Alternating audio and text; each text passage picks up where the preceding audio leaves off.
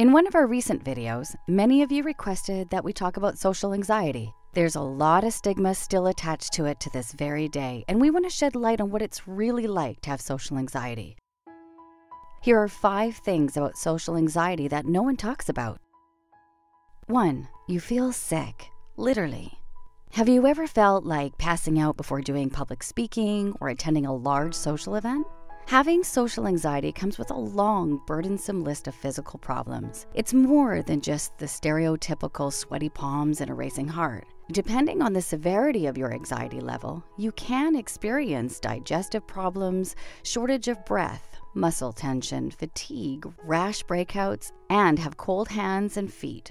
When I was younger, I had a hard time eating in front of others. My stomach would turn into knots and my throat would close up, refusing to take in food. It was hard explaining this to others though, so I pretended like I wasn't hungry. 2. You don't believe you deserve happiness. Self-hatred often comes hand in hand with social anxiety.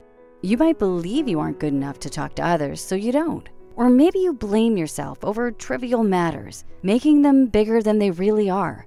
It takes a lot to quiet your inner demons, but know that they're wrong. You're only as strong as your mentality. For tips on how to deal with social anxiety, please check out our video later here.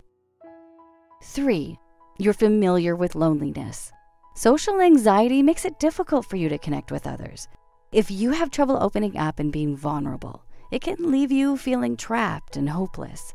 I remember going through an entire school year without friends when I was 12, just because it was easier turning back on the walls I built. I was terrified of letting someone know how much I wished to be noticed and understood. 4. Just because someone is an introvert doesn't mean they have social anxiety. And just because someone is an extrovert, it doesn't mean they're free from social anxiety. Let's get one thing straight. Not all introverts are shy, and not all of them struggle with social anxiety. Whereas extroverts aren't always confident and may secretly deal with social anxiety. It's never good to judge someone based on their personality. Everyone's fighting a battle, and you never know if social anxiety is one of them or not. So be kind to people and never assume. 5. If left untreated, social anxiety can lead to substance abuse, depression, and even suicide. Social anxiety can be a serious mental health disorder. Depending on the severity, it can influence people to resort to drugs to cope. For instance, people might become alcoholics when they rely on alcohol to get through social events. They might even start to have suicidal thoughts if they don't seek help for it.